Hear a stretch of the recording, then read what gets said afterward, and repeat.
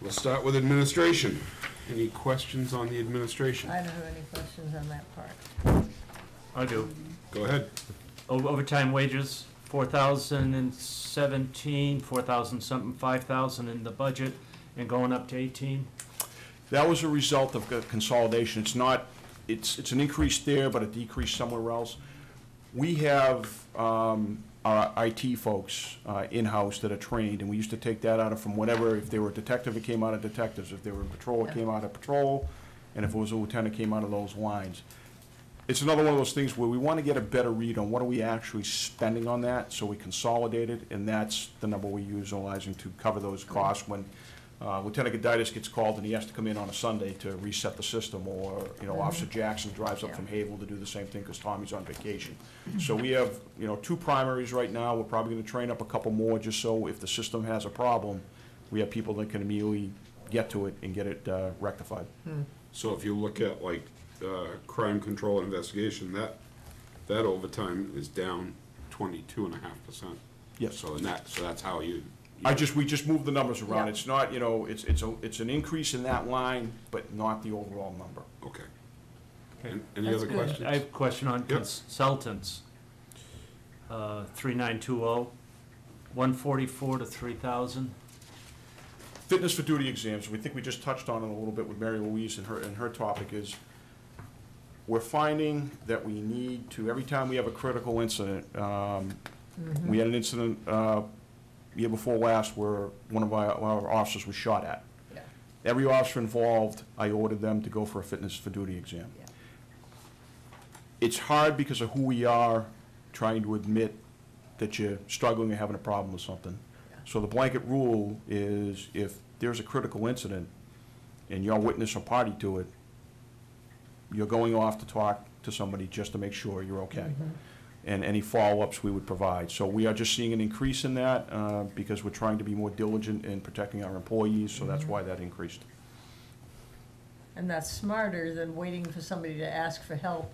They've got an out because they're being told. Again, I want to give credit where credit is due. This came from the rank and file, putting together that team of people and getting folks to open up to the concept of we're all human and we're all going to have our issues with things, and trying to take better care of our people.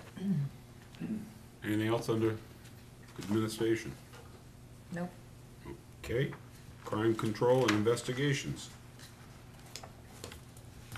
Any Just questions? right away, regular wages, 12%, is that contractual? That's all contractual matters. And we did add, although Christie, you can answer me, with the additional SRO being funded by the SAU, I think it's still in there though. that's still in there, okay.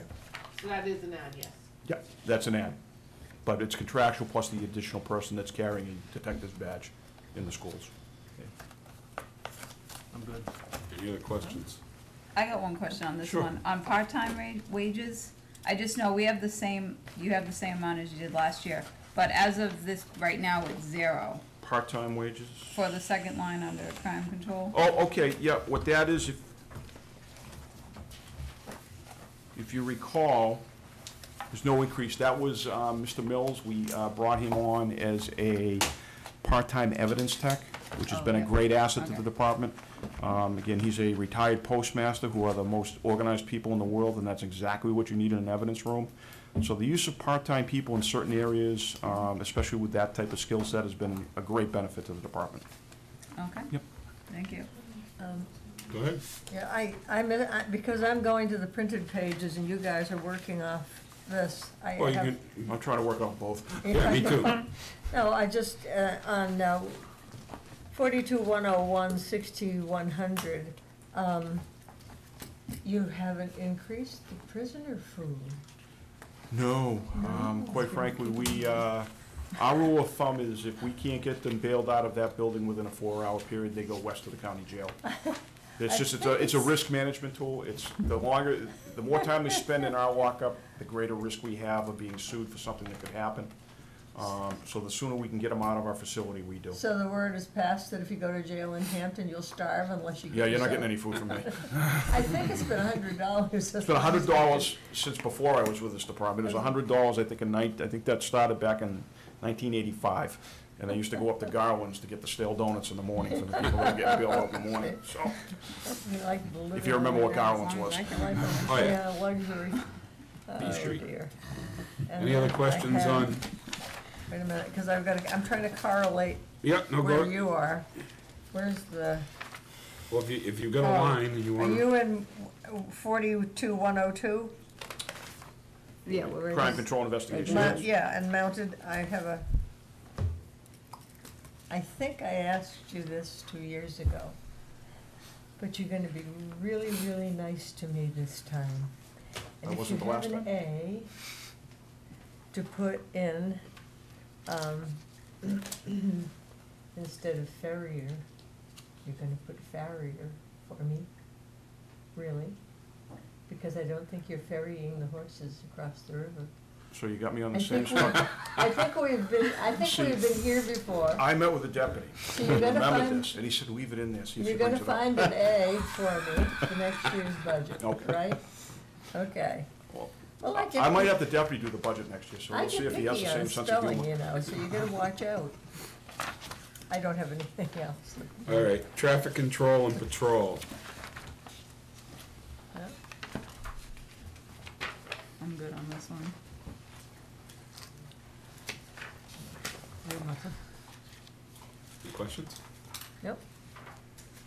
Training, Training and recruitment.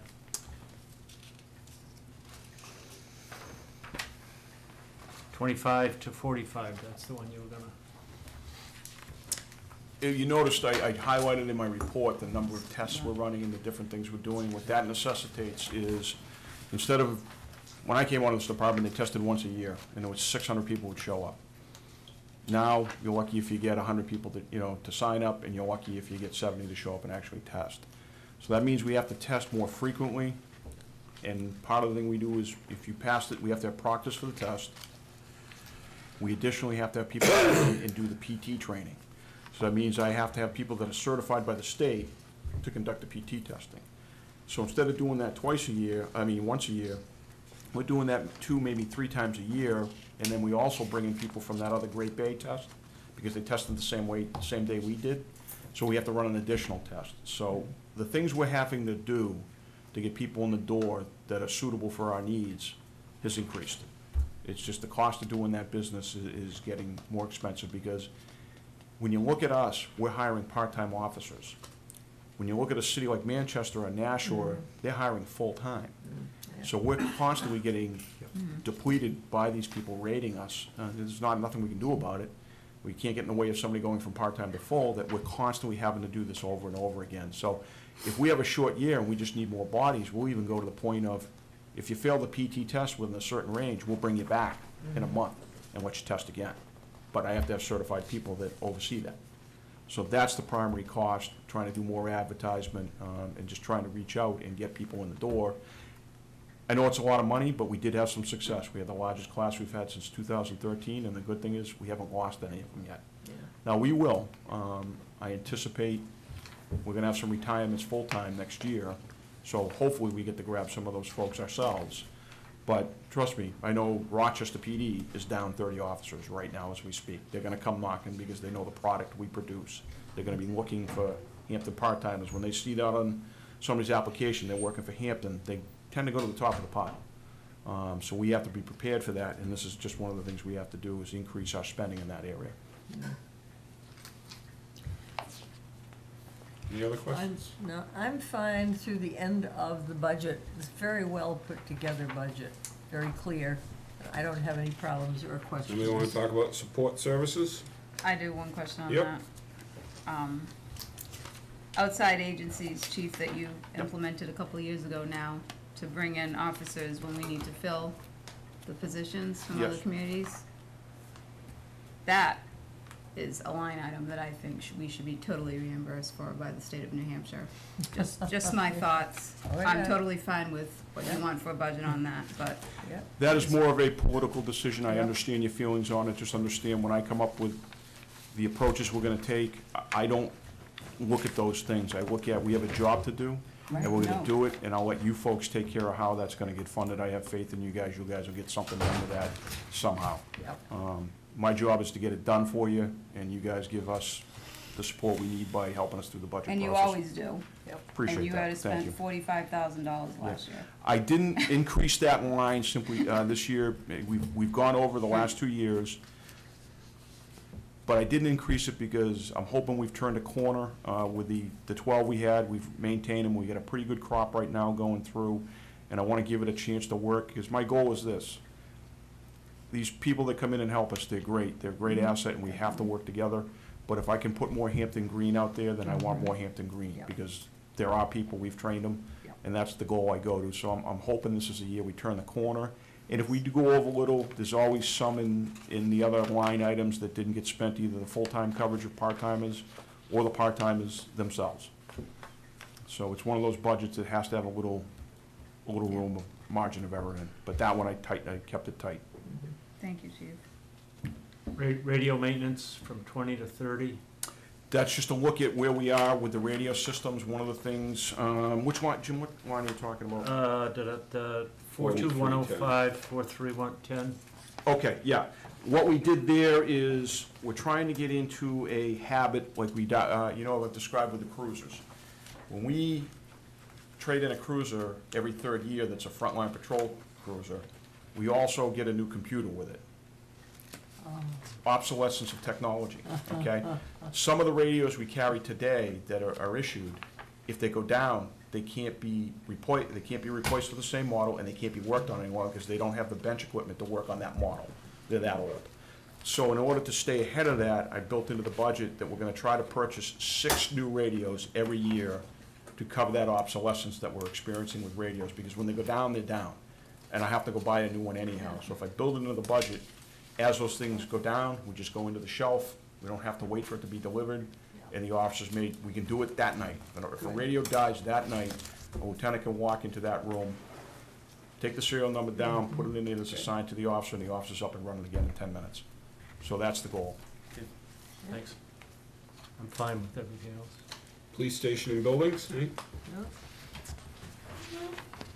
Okay, we're all set for police budget? Animal control.